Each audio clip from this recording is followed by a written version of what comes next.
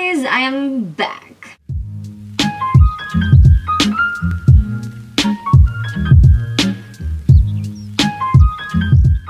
Ayan, so another video na naman from me. But first, if you don't know me, hi, hello everybody. My name is Norvi and I make sit-down videos about anything under the sun.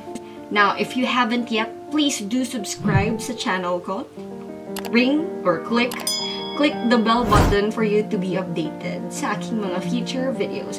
Now, if you want to know what this video is about, let's start. Hi guys, nandito lang ako sa my window ko and I really hope you can see me. Okay, you see me?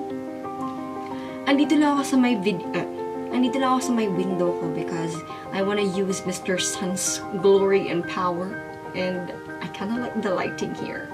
So, let's start. Now, this is a serious video. Now, this is about why I started my YouTube channel, like why I started my YouTube journey. So, first is, it was really my dream to do videos because back in college, I studied mass communication.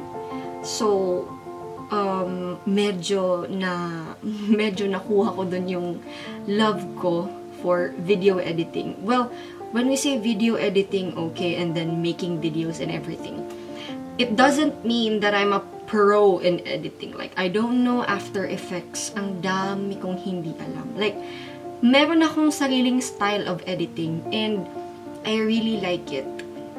I love doing it. And many years ago, gustong-gusto ko na talaga siyang i-push. Pero, yun nga, something is stopping me. Like, I don't have the camera. I don't have the camera that I have now. I don't have the guts to do it. Now, if you want to start making YouTube videos, I know people will bully you, but please, kung ano man yung nagsastop sa'yo, kung ano man yung nagpe-prevent sa'yo for doing what you love, just don't mind them. Don't mind them and push what you want. Push it, baby. Kasi ako, I stopped making excuses. I stopped telling myself na I can't. And see, I really can. Siguro nga hindi pa ganun kalaki yung audience ko. Like, I still have, at the moment, 1,440 plus memorize ko siya. 1,400 subscribers, and this channel, hindi pa siya na-monetize. But guys, it's not really about the money. Okay, like, it's doing what you love. So, yun. It was really what I wanted to do. I want to make videos. That's why I studied mass communication. Like, I want to learn everything about media, social media, basta about dyan na field. And I am really thankful na ibinigay na sa akin ni Lord yung right timing para ma-pursue ko yung itong dream ko. Number 2, as I have mentioned, I really love editing. Like, I can edit sa cellphone, I can edit sa laptop, I can edit sa computer, I can edit anywhere. And I am very meticuloso sa mga pieces na ginagawa ko. I know guys, yung mga videos ko, if may mga editor na nanonood ng video ko, I know it's not perfect. Like, it's me, the newbie, editing lang. Yung mga simple editing lang. But I super love doing it. Kaya, if may mga suggestions pa kayo kung paano ko may improve ang editing skills ko, please do comment down below because since I am now pursuing my dream, I need help. I need you guys' support and help. And then, also number 3, I want to reach out to people. Reach out what? Like, I want you guys to know na may mga tao, may mga YouTuber na relatable. Kasi mostly ng mga pinapanood ko mga YouTubers, I really can't relate to their lifestyle. Kasi ang yaman nila, like, ang dami na nilang napatunayan sa buhay. Compared to me. I'm working. I'm working 5 times a week. I'm working very hard, and then wala pang napundar, hindi pa nakapag-travel. And I want those insecure people na kagaya ko to know that I am here for them, and to know na God has something in store for us. So, aja-aja, magtulungan tayo, let's pray for each other na ma-uplift natin ang isa't isa. And then, number 4, actually, wala na siya sa list ko kasi may pa-notebook si Mayor. I do notebook stuff kasi I don't want to forget anything. I want everything that I say to be in order. Now, number 4 is I want to, in my own simple way, spread the word of God. Kasi I'm a Christian, evangelical from the ECOFI from Davao. ECOFI means Evangelical Christian Outreach Foundation Incorporated, and mga missionary ang mga head namin. So, as a Christian, hindi naman yan nagbabase sa denomination and everything. But as a Christian and as a pastor's kid, I really would love to use this platform to spread the word of the Lord. Now, this millennial age, grabe, super for us, super corny na pag sinabi ng word of God, like, loves.